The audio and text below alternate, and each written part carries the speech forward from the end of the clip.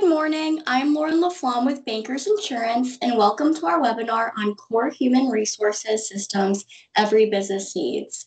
Presenting today is Jamie Hasty from SESCO Management Consultants.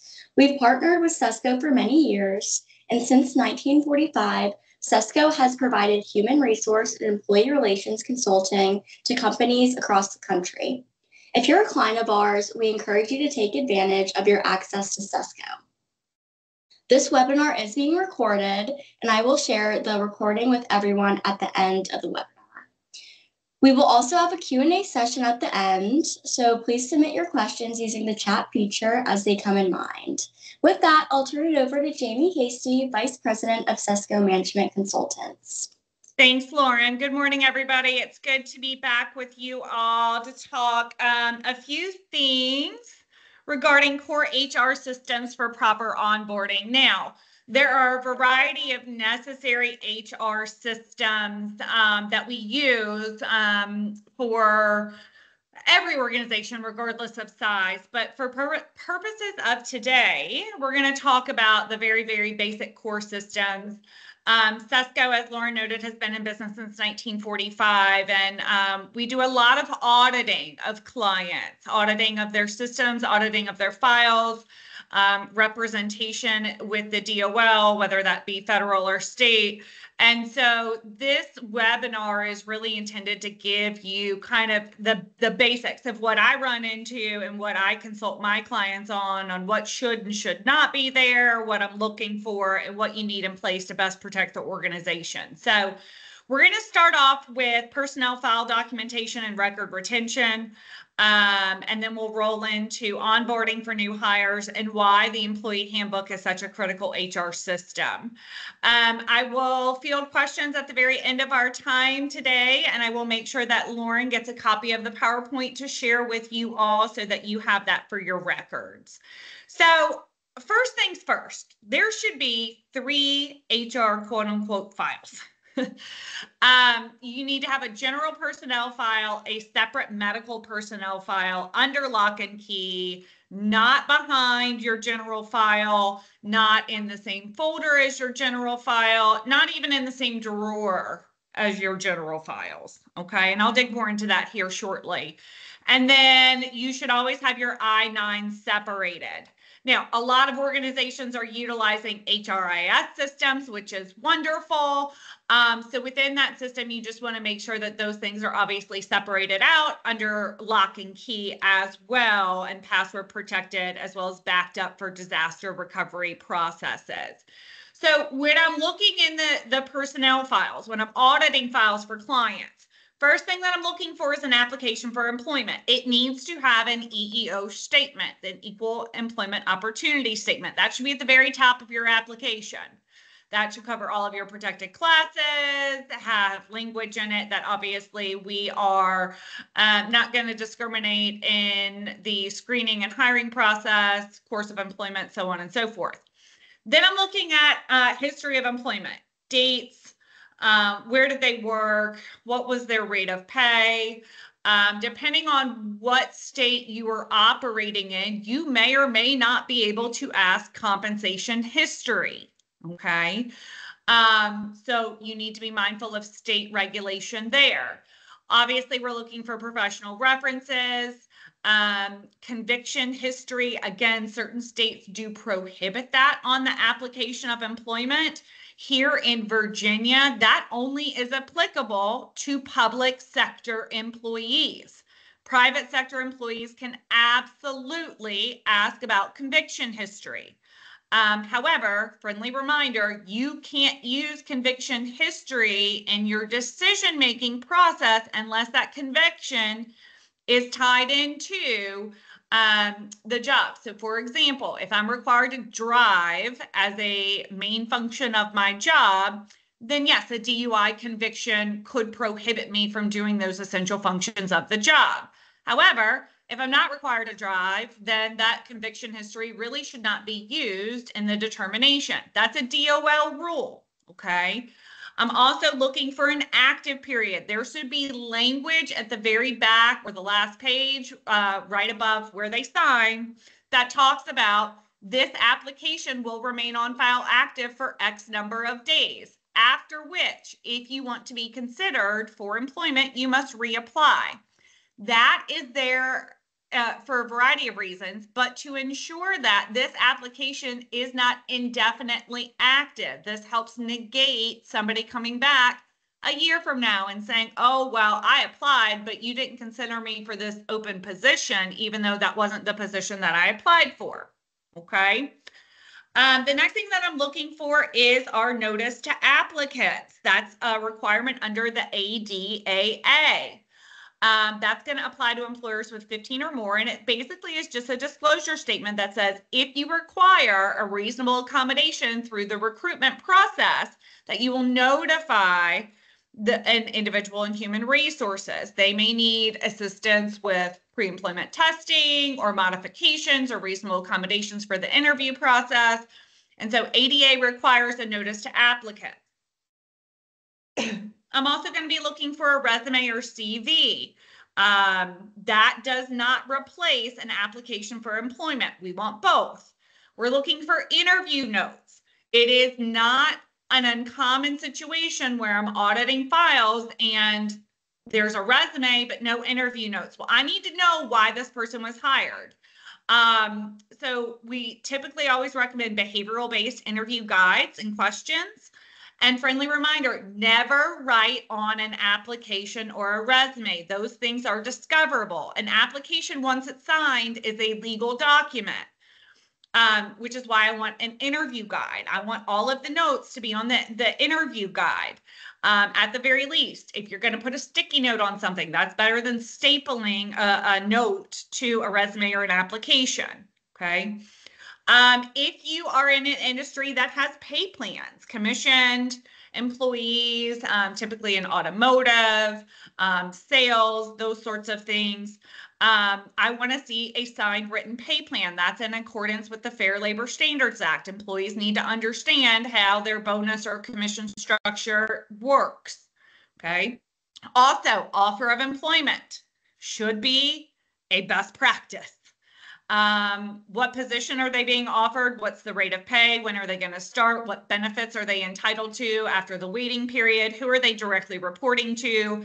And the documents they need to bring with them on the first day of employment, i.e. your things for your I-9.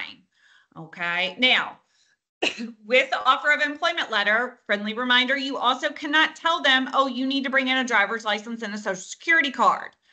The I-9 is going to have a list of acceptable documents. So I just referenced that in the employment letter that it's also enclosed. They need to bring one from A or one from B and C.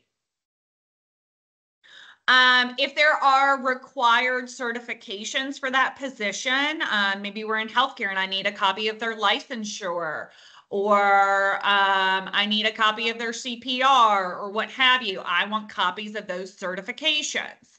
Any sort of pre-employment authorizations and disclosures. We strongly recommend doing background and credit checks as well as pre-employment testing for drugs. I know that a lot of our states that we operate in have medicinal marijuana or legalized marijuana to a certain degree. However, you should still be doing pre-employment drug testing. We should have policy and procedure on how that works if somebody has a registered medical card. Okay. But remember, we can't do pre-employment checks until a conditional offer of employment is on the table. That could be verbal and or in writing, but they still have to sign the authorization for you to run those. A lot of organizations can get themselves into hot water if they're trying to check references before they even make an offer, or they're saying, take this drug test. If you pass, we'll give you the job. Or excuse me, let me rephrase that. If you pass, then we'll make you an offer for a job. So in the employment letter, the offer letter, those things should always be contingent, right? So this offer is contingent upon successful completion of references, background, drug tests, so on and so forth. Every organization should have job descriptions. Those job descriptions should be broken out into essential and non-essential functions. They should be signed and dated by the employee. That is a best practice, as well as it is a necessary onboarding tool. So while we're talking about job descriptions, the Americans with Disabilities Act is going to want to look at essential versus non-essential. Why? Because if I have 15 or more employees, I'm going to be subject to the ADA, which means if somebody has a physical or a mental disability and they cannot perform the essential functions of the job, I have to engage in reasonable accommodations. Okay. So we want to look at the amount of time spent on the job performing certain functions. And we do have the ability to determine what is essential and non-essential. Okay. Also, things that I look for, obviously, federal and state tax forms. You do not have to keep tax forms separate from the main file. You can if you really want to, but it is not a requirement. Okay. Also, all states are required to engage in new hire reporting. Anybody that is hired within our organization must be filed or reported to the state within 21 days from hire.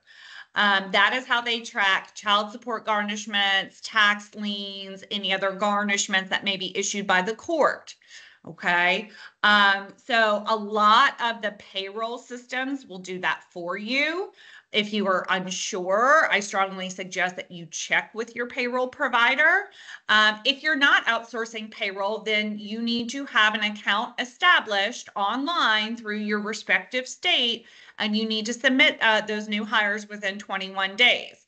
In a perfect world, I want to see a printout confirmation in the file that they were submitted. At the very least, if your payroll company is doing it, they should have some sort of records retention there for you if you need to access it to show that you have complied with state new hire reporting. We're also looking for signed employee handbook receipts. If you don't have a handbook in place for your organization, you absolutely need to get one. Because there are certain things required by law that need to be in policy, and I'll talk about that here in a little bit. Any other pre-employment checks per your industry and or state regulation. For example, healthcare workers have to run OIG exclusion lists. They need to do credentialing. If you are in transportation, there may be DOT clearances or separate DOT files that we have to run. So any other pre-employment checks that are specific to your industry should also be in that file, assuming they're not medically related, associated with their signed authorizations to run those checks. Okay. Now, you can set up your files within the main file however you like. Some people like to have tabs for certain things, like general employment forms, then a training section, then a performance section, so on and so forth. So you should have records of training provided, both at orientation or on the onboarding process, as well as annual training, okay? Some of that may be industry specific, some of that may be company specific, but at the very least, everybody, regardless of how large your organization is, should be doing annual harassment and discrimination training. I want to see that certain states require that it be done annually. But you should also have a signature page acknowledging that they attended and that they have completed the course. If you are doing an online learning management system, those systems will generate certifications of completion. Print those out and put them in the file. Now, if you're offering employer-sponsored benefits like health and dental and vision, when that individual enrolls in the plan, they should receive an initial COBRA notice. If they are being offered group health, that should also go in the general personnel file. If you are using a COBRA third-party administrator, you just want to ensure A, they are issuing your initial COBRA notices, and B, that you have access to that records retention, again, for compliance purposes if it's ever questioned. I'm also looking for insurance enrollments, 401k enrollments. As long as there is no health information, a health questionnaire about pre-existing conditions or blood pressure or anything like that, it can absolutely go in the general personnel file. However, If they are asking medically related questions in those enrollment forms, then that enrollment form needs to go in your separate medical file. Okay, same concept, short-term, long-term disability, 401k, for 35Bs, life insurance, so on and so forth. Performance reviews. We always recommend that you do a 30, 60, or 90 introductory review and annual thereafter. It does not have to be a huge, robust review document, but again, this goes back to the paper trail of being able to defend why somebody is no longer with us or why they were let go, that it was performance related. So those should all be in the file, and I'm looking for consecutive dates on that. I'm looking for any sort of coaching notes, constructive feedback notes, verbal or written disciplinary notes, especially if it's a terminated employee file. I should be able to open up that file and see from start to finish how their employment progressed with you. Why were they let go? Were they coached? Were they verbally warned? Then they went to a written or a final written, okay? And within those notes, I'm looking for detail. I'm looking at fact versus opinion. What policy did it violate? What was the corrective action taken? What was the follow-up timeline? Did they meet it? Yes or no? And was it signed and dated by the manager, which is the most important piece, okay? And the employee. Now, if the employee refuses to sign it, no worries there. Just simply denote in that write-up, employee refused to sign, which is why it's very helpful to have a witness in the room when we're doing disciplinary conversations, okay? Any sort of awards or special achievements, commendations, those would be in there. New hire checklist, just making sure we've dotted all of our I's and crossed our T's on onboarding or forms that are required for employment, training checklists, those sorts of things I would be looking for, as well as, again, if it's a separated employee, is there a formal separation of employment note? It's a form. Some states require you, Tennessee, for example, requires you to notify them in writing why they were separated.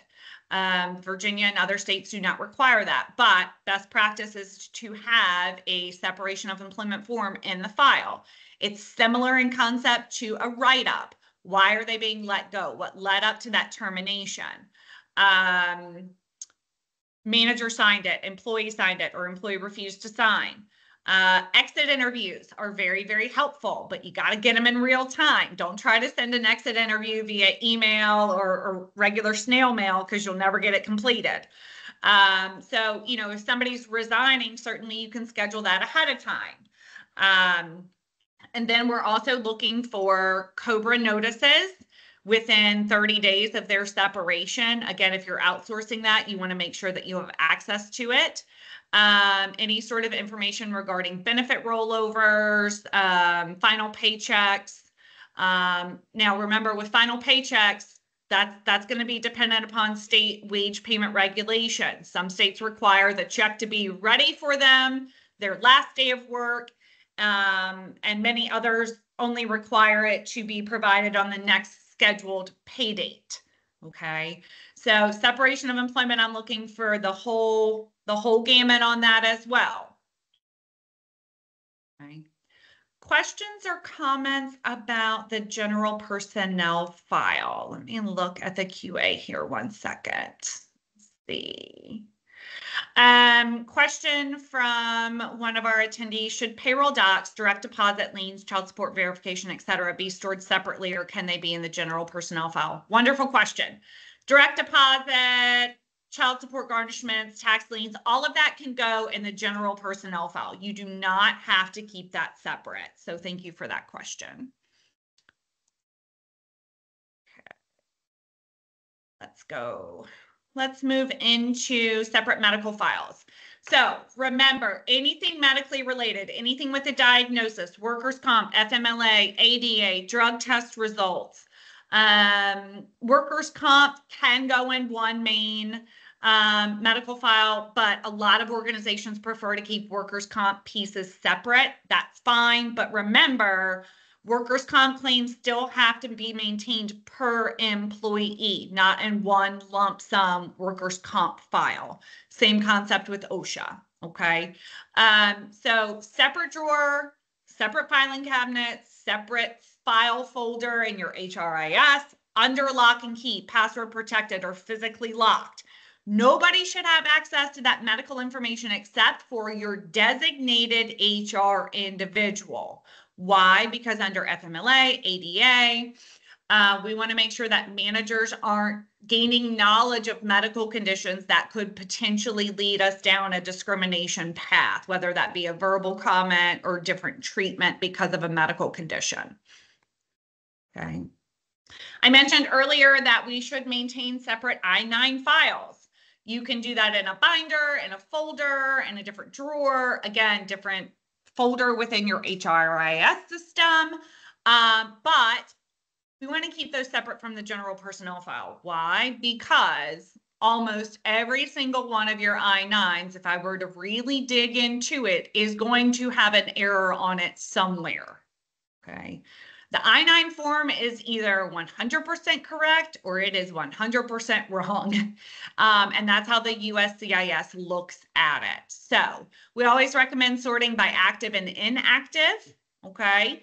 Because after they have been inactive for 1 full year from their last date of employment, technically you can destroy those inactive I-9s, okay?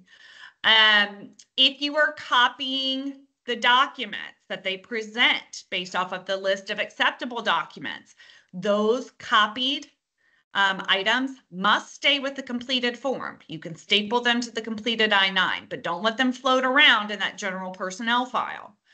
Some common mistakes that we see is that there are 3 dates that need to match. Section 1 that the employee completes in the certification, underneath the list A, B, and C, and where the employer signs. Those need to match, okay? At the very least, section 1 where the employee signs can't be any more than 3 days from when the employer verifies and certifies that the documents are correct, okay? I often find the wrong documents in the wrong list or a document that wasn't even able to be accepted.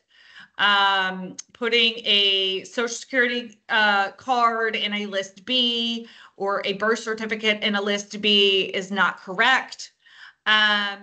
Failing to recertify a list A document like a passport and or a visa upon the expiration is going to be an issue. Or sometimes I see people fill out the recertification because they're getting a new driver's license because the driver's license expired. You don't have to recertify or re-verify when a driver's license expires. Also, I run into the list of acceptable documents not being maintained or retained with that form. It needs to stay with the form. Okay. All right, let's talk a little bit about records retention. We get a lot of questions at SESCO about, Jamie, how long do I have to keep these files? And it depends on the regulation. It depends on the type of file. So if we're talking about OSHA, your injury logs must be maintained for a minimum of 5 years following the injury. Your OSHA 300A logs 5 years after it was reported. Now, here's a shocking one. Any post-termination for an employee medical record that was exposed under OSHA needs to be maintained for up to 30 years. Now, you may be thinking to yourself, Jamie, that's a little crazy. Why in the world would 25 years ago, or, I need to keep these files? Well, I can tell you from experience at SESCO that we have had situations arise where OSHA has requested copies of medical records from an exposure 26 years later, and the employer did not have them. They had already destroyed those records. And so OSHA dinged them on non-compliance for records retention. Okay, so OSHA, minimum of 5 years for the logs and up to 30 years for medical records associated with that exposure. Fair Labor Standards Act, FLSA, wages, hours, working conditions, you need those at least for 3 years, okay? Because if you get audited, they're going to pull at minimum 2 years of all time cards, pay plans, commission plans, and payroll records. However, if you've been audited before and they're coming back, they're going to ask for 3 years. Okay. So you want to, best rule of thumb, just keep them for 3 years. Title VII of the Civil Rights Act of 64 and age discrimination in employment looks at affirmative action records, EEO, and non-discrimination for 1 year post-employment action or after an EEO charge of discrimination. So let's say I terminated an employee and they came back 300 days and filed a charge of discrimination. And it took us 6 months to get it settled out with the EEOC. Okay, so your 1 year starts after it was settled out. Okay, if you are an affirmative action employer, meaning you have federal contracts or you are a subcontractor of an employer that has federal contracts, then you're going to need to keep all of your records for your AAP, your affirmative action program, and that's for 2 years. So hiring, firing, changes in status, job descriptions, any union contracts, if you're subject to a collective bargaining agreement, you're going to also have to keep things for Davis-Bacon with wages, benefits, all of those things. Okay, because if you have an AAP, you all are familiar with the fact that we've got to track everybody from start to finish. What code are they? What type of employee are they? What their wages were? Because you have to do your compliance action plan as a contractor or subcontractor. If you have 50 or more employees and are a FMLA subject employer, you need to keep all of those records for 3 years. That's going to include any sort of requests for leave, approval or denial letters, tracking of time, the dates and the hours of the leave that they took, the benefit information during the leave, including payment or non-payment for their portion of the premiums. And what happened after FMLA? Did they return? Did we have to extend them under an ADA leave of absence? Did we issue COBRA? Okay, so you have to keep those for 3 years. Again, FMLA stuff should really go in that separate medical file. Income tax records, 15 years. Payroll and accounting information, your W-4s. Those remain in file and in effect unless an employee is changing their deductions. Okay, so I often get questions of, oh, should I be getting new W-4s on employees every year? No, you don't have to unless either federal law changes and or the employee wants to change their deductions. And yes, then they would need to fill out a new form, but you don't have to make them sign a new one every year. Your I-9 forms must be maintained 3 years post-hire or 1 year post-termination, whichever is longer. Obviously, you're going to have to do 1 year post-termination. Again, if you're an affirmative action employer, federal contractor, or subcontractor, and you are subject to the Davis-Bacon Act for prevailing wages, you need to keep all of those contracts, wages, hours, benefit information for 3 years. ERISA, if you're offering, obviously, medical and or retirement plans, you're going to be subject to ERISA. So we have to have those support filings, your 5500s, records of benefits, record of discrimination testing, all of those things. Okay, let's see if we have any questions about records retention. I don't see anything in the QA. Let me check the chat here. Lauren, I'm not seeing anything, but if for some reason you see something, let me know. Feel free to interrupt. We have 2 questions in the question and answer. I Okay. can read them out for you if you'd like. Oh, wait, they just popped up.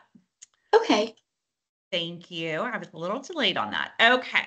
We have a question about E-Verify. We use E-Verify. Do we need to keep a copy of the documents used? We keep a digital copy of the case processing. Yes, if you are using E-Verify, then you need to keep records and copies of those documents. That's a good question there. And then Katie asked a question about the I-9 form. We must use the actual I-9 form, correct? We cannot create one in our onboarding system to use in place of the official form. That is correct. The USCIS, you must use the actual I-9 form. And you can make copies of the form I-9, but remember to always check for the expiration date on the form. It is not uncommon for me, and I should have mentioned this in that slide, to see, I-9 form that expired in 2018, but was used in 2024. So make sure it's still a valid form there. Right. I think those are the only other two questions that popped in. Double check the chat again. Okay, perfect. All right. Let's talk about onboarding. Onboarding is going to look a little bit different for everybody regarding the size of your organization. Some businesses have very, very robust week-long onboarding processes. Others have, a few hours with the office person, doing pre-employment paperwork, and then they send them on their way to the manager. So there are a variety of ranges and approaches that organizations take.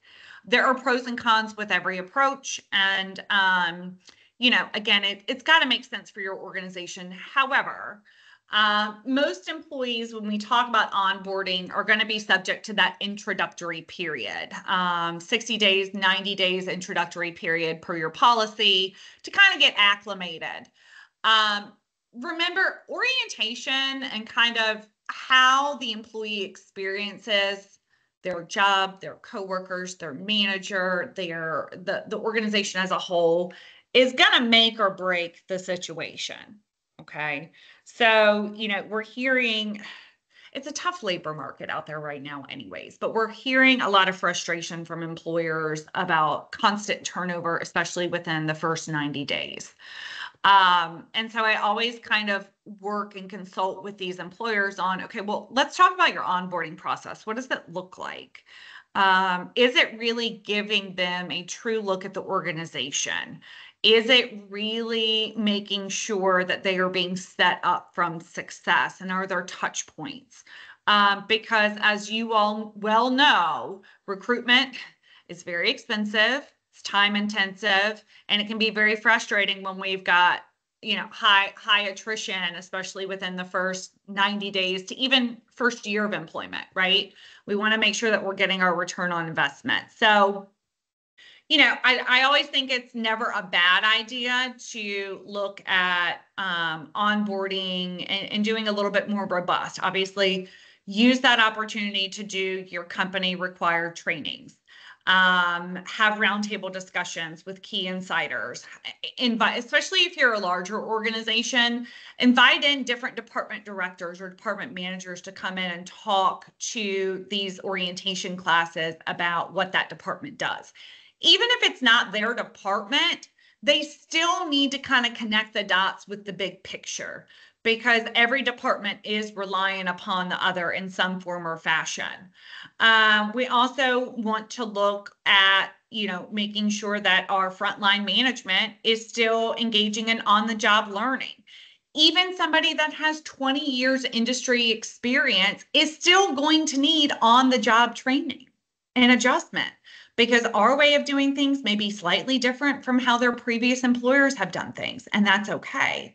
I'm really huge into individual mentoring and making sure that new employees have great HR support and connections with HR.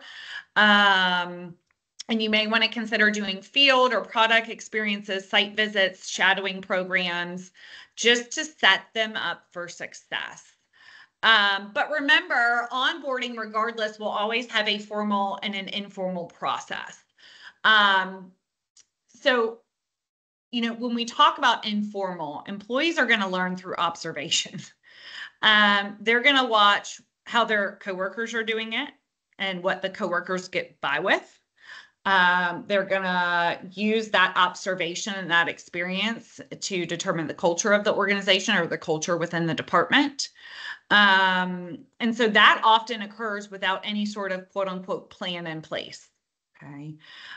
Which is why it's always important, set your new hires up with your superstar employees. So, people that we know have good performance, good attendance, good attitudes and behaviors, so that they are informally learning the job in a positive way. But then also you should have a formal onboarding plan. Again, if you're doing a multi-day orientation, then there should be a plan in place and a step-by-step of what is going to happen in this orientation. Day 1, we're going to do X, Y, and Z, and then we're going to do a tour. And then day 2, we're going to do A, B, and C. And we're going to introduce you to all the department directors and show you around and show you how to clock in and do benefit enrollment, all of these things. So it's really about the experience. We want to combat turnover. We want to make sure that we use this onboarding as an opportunity to clarify those expectations, which helps us increase performance and motivation and morale, and that we are giving them a jump start in relationship. Still, the number one reason why employees leave organizations is not compensation, regardless of what we may hear from staff. It's still, every nationwide survey you can Google is still talking about the number one reason is that it's a lack of relationship, a lack of connection, whether that be with the manager, with the organization as a whole, not feeling like they're a part of the team. Don't get me wrong, there are other reasons that play into turnover: wages, benefits, commute, work-life balance, all of those things, and they rank high. But the number one reason is lack of relationship. So we want to make sure that we are really focusing on that relationship as well. So with onboarding, I look at 4 distinct levels. Obviously, our compliance piece, the pre-employment forms, policies, handbook, all of the important things, right? And then we roll into clarification. What is our strategic plan? What is my department responsible for? What is my job description? Working through all of that so that they understand what their expectations are going to be.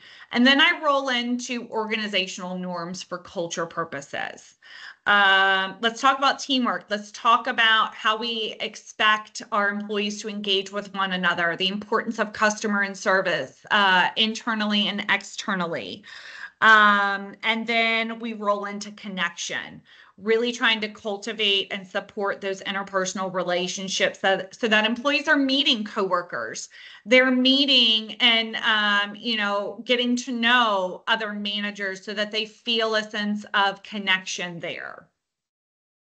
Okay.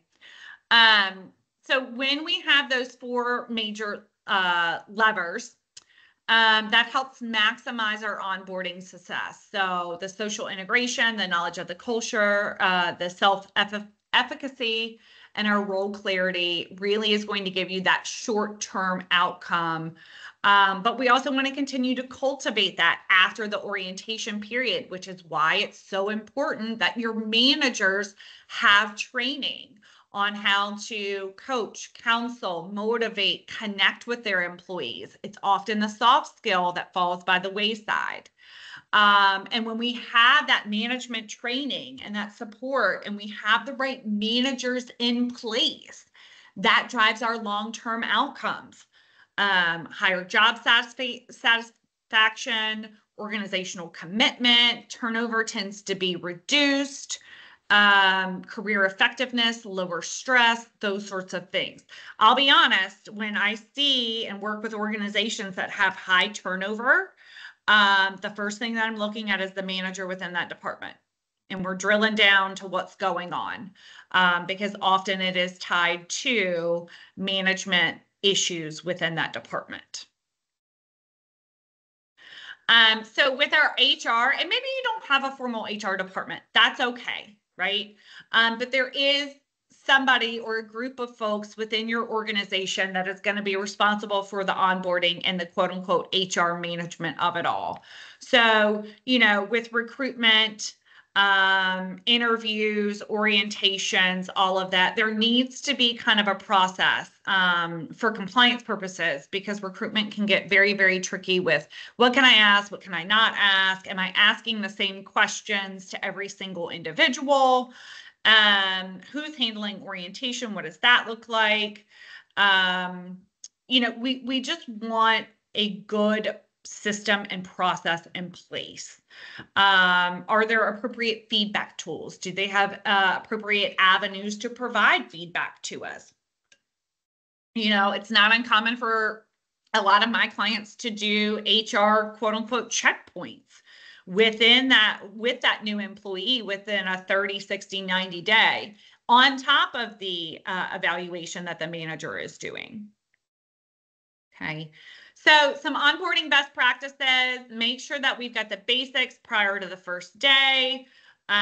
Make that first day, that first week, those first couple of weeks really, really special. Again, it's all about relationship. Make sure that other managers and other key stakeholders are participating in that orientation, and that we're kind of keeping a pulse on what's working and what's not working in that. You can certainly use technology to facilitate the process. A lot of these HRIS systems, they can do their pre-employment documentation before they even step foot in the door. Great.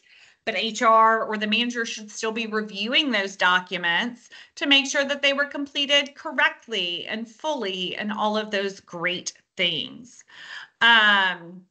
Make sure that you're using those milestones. Anywhere from 30 to 120 days. Do your check-ins. How's it going for them? What can we do to better support you? Where do you feel like you're struggling? Those are important. Okay. And last but not least, I want to talk a little bit about the employee handbook. It is truly a critical recruitment, onboarding, and a core HR system for a variety of reasons. There are many advantages for different parties within the organization. So for the business as a whole, we have to have policies and procedures. Certain things are required by law. For example, the FLSA requires that we have our standard work week defined. How is that defined? It is a 24-hour, 7-day period. What day is it 12:01 on Sunday to 12 o'clock on Saturday? That's a requirement of the FLSA, because that's how we determine how overtime is going to be calculated in that work week. That should be in your employee handbook. FMLA, ADA, Virginia Pregnancy, Virginia Human Rights Act, all of those things have to be in policy in your handbook. So it helps our employees understand our policies, benefits, what's offered, and it really is intended so that that manager is following the policy and procedure consistently. That ensures that employees understand, hey, we've got fair and consistent practices, and that gives management credibility. And if our managers are actually following the policy consistently, in theory, that's going to save us time. Why? Because we're not dealing with more conflict or more inconsistency behaviors, or things aren't being slid by. Now, that doesn't mean that we have to micromanage things, but what you do for one, you do for them all, right? So it really is a good employee orientation tool. It should be part of the orientation process, walking through that handbook, covering the benefits, the policies, the expectations within the handbook, getting them to sign it. And certainly it can be a very, very effective union avoidance management communication tool as well. As I mentioned, certain federal and state laws have to be in writing, so it's going to ensure that we comply with those, and that it's helping us comply with those guidelines. And it is going to be the first thing that I ask for if you were to get a wrongful termination claim or a charge of discrimination. When we have to defend those for our clients, I want to see a copy of the handbook. I want to see where they signed for the handbook. I want to see the write-ups and the investigative file and all of that, because that's part of our legal defense, that they violated X, Y, and Z, and that they signed acknowledgement and they had received training on this or that. So those are the advantages to the employers. Now, for our managers, this employee handbook should really make their lives much easier. That's their guidebook. They need to know what the policy and procedures are so that they can effectively manage and enforce.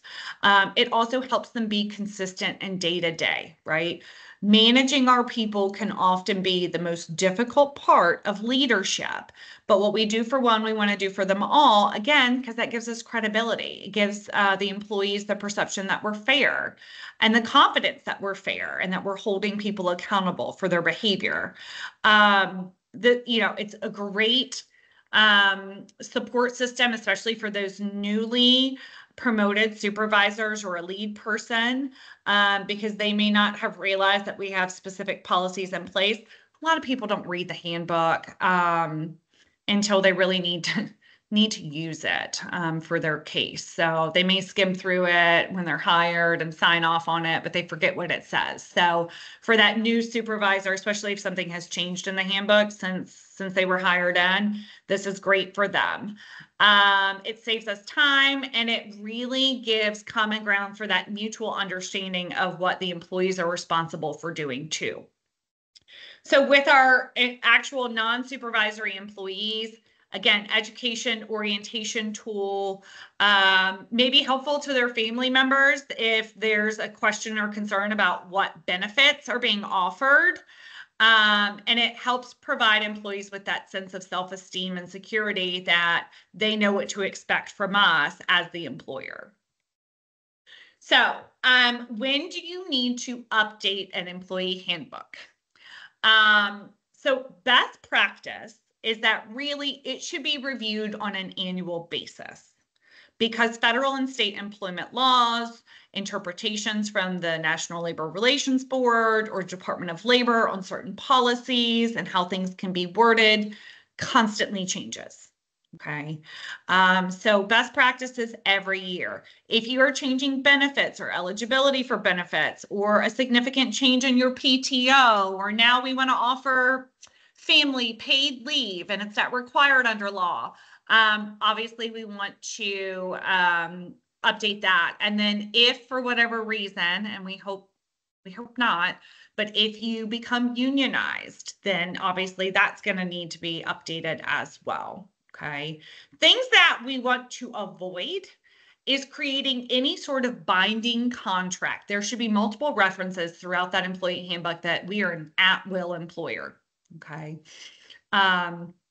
Things that can get us into hot water, and we see this regularly in the handbook reviews that we get from clients nationwide in all industries, are references that employees will be terminated only for just cause. Well, that's going to be a binding language. Using the term probationary period in lieu of introductory period is not going to work either. Language such as employees may be terminated with or without cause during probationary period could be a binding contract. So we want to have a progressive discipline policy, but it needs to be worded properly where it's not going to lock us into only these things can make you subject to discipline. Okay. Any sort of language that would refer to job security or permanent employee status would also be a no-no. So again, you should have it reviewed. Now, if you're a banker's client, you can send that in to SESCO for a very, very low review fee by our employment attorneys. And then what that happens is we generate a report of findings and recommendations with a discounted fee for updates based on the amount of work that it needs. Sometimes they're teeny tiny little updates. And it's very minimal. And then other times, honestly, they're complete rewrites. I was talking with a client yesterday in, where were they? Georgia or Florida? Anyways, Their handbook had not been updated since 1999. And I was like, well, we're going to have to just scrap that whole thing and get you a new one, because there's a lot that has changed in the last 26 years. So anyways, so, you don't necessarily have to have a formal handbook, quote unquote, committee, but a designated person, whether that be your HR person, your office manager, your owner. Sometimes more eyes are better than, one pair of eyes. But, everybody has their own opinions on what should and should not be included or excluded from the handbook. Now, it's not uncommon for me to work with clients that are like, I don't want to include this. I'm like, well, legally you have to. Sorry. Or I push back and I say, well, this really is best practice, and here's why. So typically what we do is we will send an employee handbook development checklist. And then obviously SESCO is the subject matter expert, and we will kind of educate you on what should and should not be. But we use that checklist to kind of evaluate what's currently in there versus what needs to be updated on company specific pieces. And then those individuals will kind of work with SESCO to walk through the first draft, second draft, make edits, ask questions. They may be collecting additional information that we need to process those edits, and we may be reviewing that. Again, it's helpful to have additional pair of eyes on it because everybody sees things that others may read over. So now, once we get it into final draft, obviously we need to be thinking about distribution, right? Distribution not only to our managers and kind of highlighting what has and has not changed, but then also thinking about rolling that out to employees because they need to sign off on the new handbook. Remember, it's one thing to have a revised or updated handbook, but if it is never redistributed or never re-signed for, then the policies that they did sign for would still be in effect in the eyes of the Department of Labor. Okay. So I run into that a lot. Yeah, we updated our handbook. I don't think I ever got Joe or Mary to sign off on the new one. Well, Joe and Mary are going to have an argument that they were operating under the old policy instead of this new one. Okay. So things that should be in your employee handbook, any of your personnel policies, your benefits, working conditions, pay systems, disciplinary procedures, work rules, expectations, customer service, all of those things should be there. Okay. I do not recommend having a quote unquote manager handbook. Okay. Because the policies and procedures that pertain to management are going to pertain to your employees. Also, then that creates a perception, a cultural issue of, well, what does management have that we don't have? Okay. So any special quote unquote employee benefits that pertain only to management team should not be included in that handbook. Anything that would be subject to change frequently, like, for example, referencing somebody's specific name and title in a policy. So see Joe Smith, our safety director. Well, just reference safety director, not Joe's first and last name, because Joe may not be with us 5 years from now or 2 years from now or 6 months from now. Okay. Certainly if you are a union organization, we don't want to include any language that could conflict with your collective bargaining agreement there either. Okay. So when we're ready to roll out, schedule those management meetings prior to distribution, walk through that, address questions, and then we schedule those group meetings. Now, you may be redistributing it electronically or through your HRIS system. Make sure that there is some tracking of that and that they are signing off that they have read and received it. Okay. And then make sure that that new revised handbook is given out in orientation as well. Okay. I know that was kind of trial by fire, and I threw a lot at you in a very short amount of time, but are there any questions pertaining to core HR systems that I might be able to address for you. I do see a question. Can you share the handbook checklist when you send the recorded webinar? So that is a SESCO internal document for project work. If you're interested in having your handbook reviewed by SESCO under the bankers relationship, certainly you can email me direct and we can look at that process, but we don't hand out that checklist unless we are engaged to do a handbook update with that particular client. So sorry about that. I do see another question that came in regarding job descriptions. Should the job descriptions be more generalized to the department responsibilities, not necessarily details of the specific program or services within the department? So responsibilities coverage can be more fluid. So with job descriptions, I should be able to look at the job description and know exactly what that position requires. Your knowledge, skills, abilities, education, experience, the essential functions, why the position exists, overall functions, and I want those written qualitative and quantitatively. So, if I am responsible for monthly auditing and reporting to my department director, I'm going to reference, obtains data from blank system, processes, compiles report, reviews for areas of discrepancy or concerns, creates an action plan, and then submits all information to the director on a monthly basis. So, it doesn't have to be every single little daily task that they do, but the job description as a whole should really include every function that the position does and try to describe that as qualitative and as quantitative as we possibly can. Obviously, we always want to include other duties as assigned too. So great question there. Question about recording of this session. Yes, this session is being recorded and you will receive a copy of the recording. Another question came in regarding the I-9s.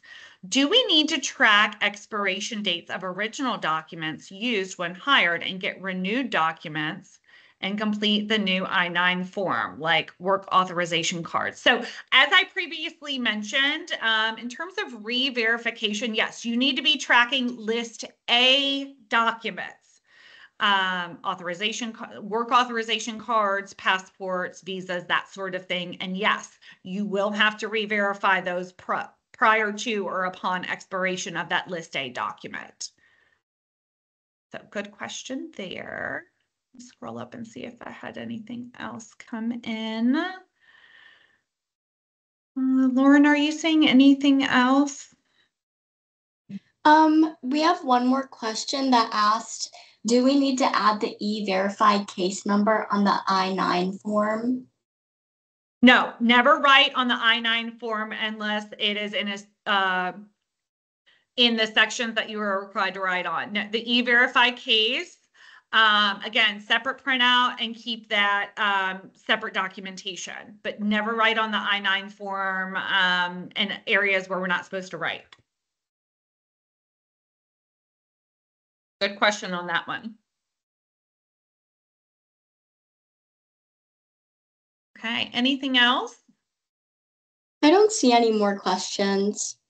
All right, very good. Well, if you have any follow-up questions, please feel free to reach out to SESCO and we'd be more than happy to assist. However, if you email and or call in, please let us know if you are a banker's client so that we can track that with our call logs and email records. But otherwise, thank you so much for the opportunity to present today. I hope everybody has a great day and we'll talk to you soon.